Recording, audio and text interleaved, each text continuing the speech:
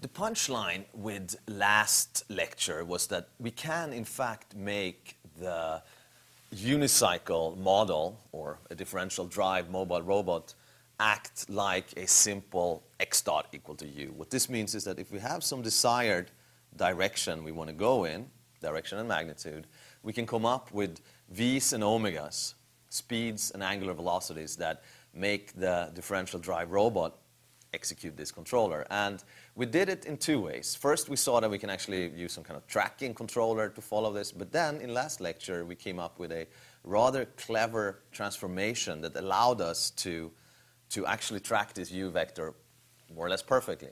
And when I say more or less, what I mean is that we really ignored orientation. So we only cared about where the robot actually was, not particularly which direction it was pointing. And we couldn't track or use the original point. We had to accept this small offset error. But it was rather elegant, because no longer did we have to design trackers. The question one should ask then, of course, is, does this apply to other types of robots? Meaning, this idea of starting with a unicycle and then somehow making it behave well, how relevant is that to other kinds of robots? So we have dealt with the differential drive robots. We know that it's super important and relevant to that. But you know what? What if you have flying things? What if you have snake bots? What if you have, this is called a snake board. What if you have fixed-wing aircrafts or blimps or underwater robots? Does this even apply? Well, what I want to do today is basically see that it does apply, but it does apply if you squint your eyes a little bit and focus on what these types of robots have in common as opposed to what they don't have in common. So what I want to do today is simply go through a smorgasbord of different robot classes and see how they actually are like unicycles, or maybe not. We'll see. Okay, here's the unicycle, right? We have, as always, position, x, y, and it's pointing in some direction, phi. This is the standard robot model. So the states are position, orientation. The inputs to this model, this abstraction, are angular and translational velocities, meaning how quickly do you turn and how fast do you go. Well, let's start expanding this model to encompass slightly more elaborate systems. So let's start with what's called a car-like robot. A car-like robot is not a unicycle, because all of a sudden we have more states. We have our old friends, x and y, which is the position. We have phi, which is the orientation. But then we also have a new angle known as the steering angle. So here's the picture we should have in mind. Here's a car. Here are the rear wheels. Well, the front wheels are going to be turned because we're turning the steering wheel. So if I call this point here x and y, as always, then this, of course, is, as before, the heading. And now we also have this angle here, which is psi, known as the steering angle. How much are we actually steering it? And all I wanted to show here is that we have almost the same equation for x and y. The only difference is that we're now going in this direction, which is phi plus psi. And then the orientation has its own dynamics. That's a function of the velocity and the steering angle. And then what we can do is we can control how quickly we're steering. So psi dot is equal to u. So this is the next level up in complexity, where we no longer have a unicycle, but a car-like robot. 4 wheels, we can turn the front wheels.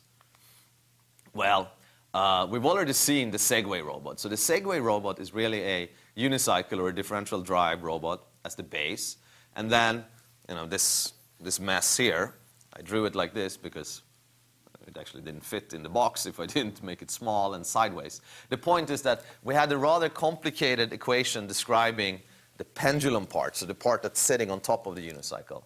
So we had a bunch of states, position, orientation, tilt angle, and here we actually have to deal with the tilt velocities and other kinds of velocities because we actually need to get into dynamics, meaning accelerations of what's happening for this thing not to fall over. And the inputs were the wheel torques to this model.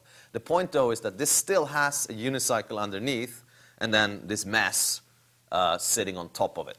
So that would be the Segway robot that we actually already seen. Well, what about flying things? Well, a standard model for a fixed-wing aircraft is, ta-da, a unicycle, right? Which means it's moving, and then it can change altitude. So now, no one in the right mind would actually say that this is what an aircraft is actually doing, but from a high level of abstraction point of view, it's not a bad idea. An aircraft can't go sideways, but it can kind of move like a unicycle in the plane, and then you can change altitude.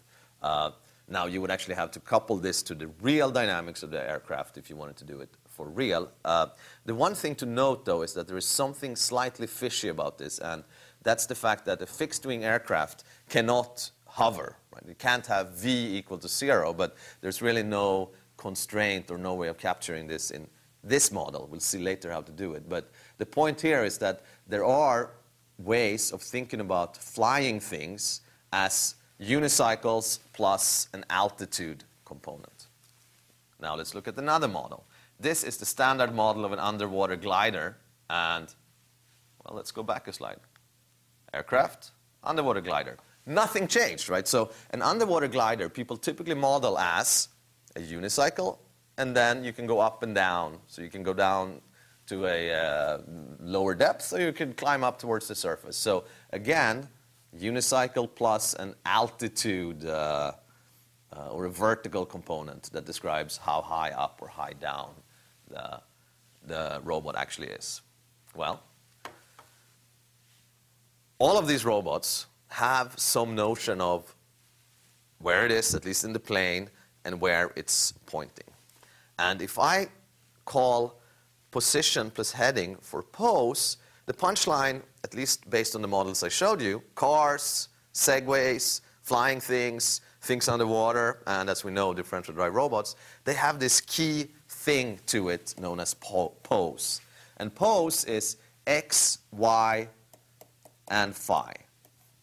You know, that's just what's going on. Where is it and which way is it pointing? It's pointing in the phi direction and it's sitting at x and y. Well, you know what?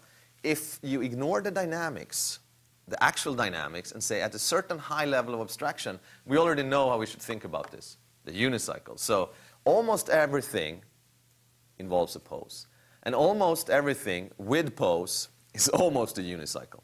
And I will make this a little bit more precise. But the point here is that whenever you start dealing with position and heading, the unicycle model is applicable, maybe not perfectly, but fairly well. So this model is still very, very rich. So the punchline then becomes that we can almost use everything that we've already done and then possibly add another layer to what's going on. So what you have is you have, let's say, your U planned, right?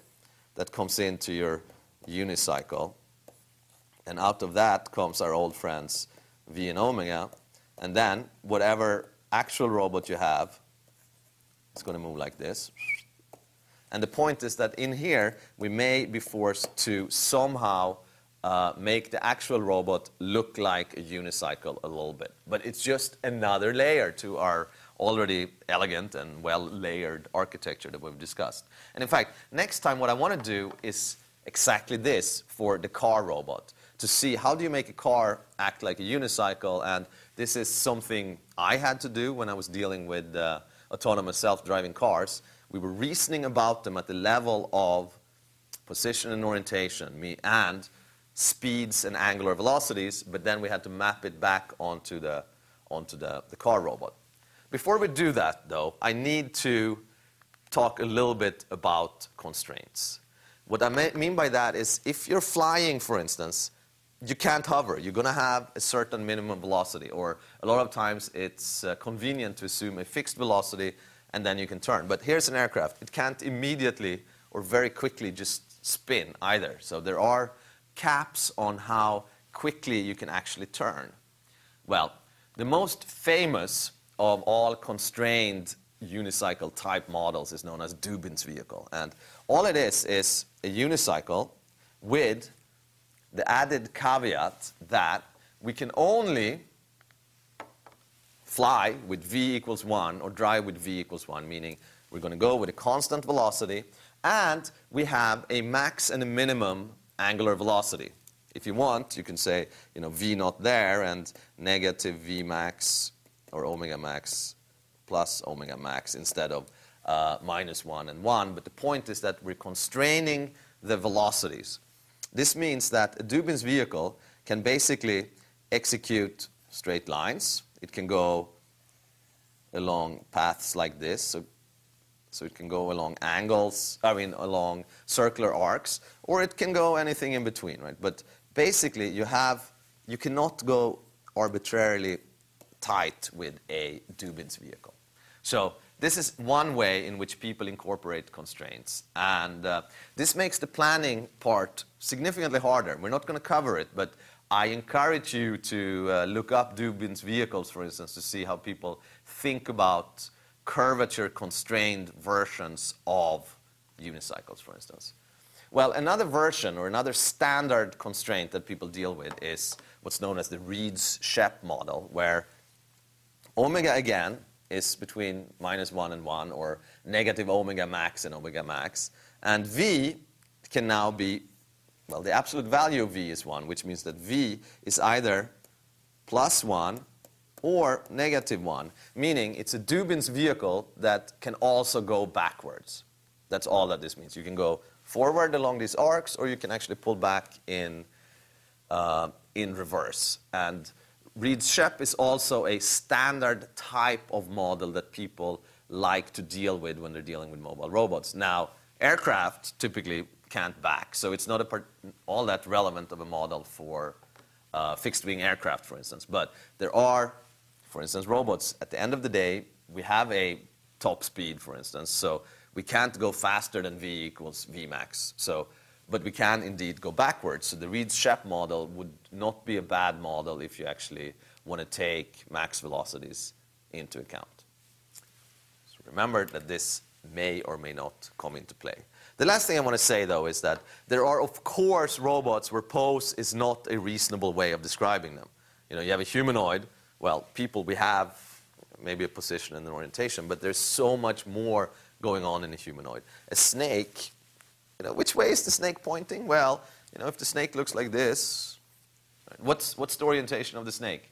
It's very unclear. What's the position of the snake? Who knows? It's not clear what we mean by that. Same thing with mobile manipulators, like this robot that we have here at Georgia Tech, where, well, the base is a unicycle. So if we only care about the base, fine.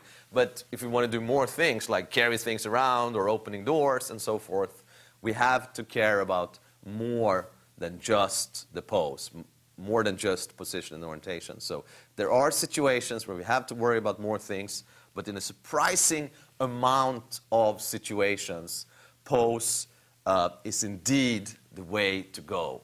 And like I said, the next lecture will be about cars and how to actually make a car behave like a unicycle.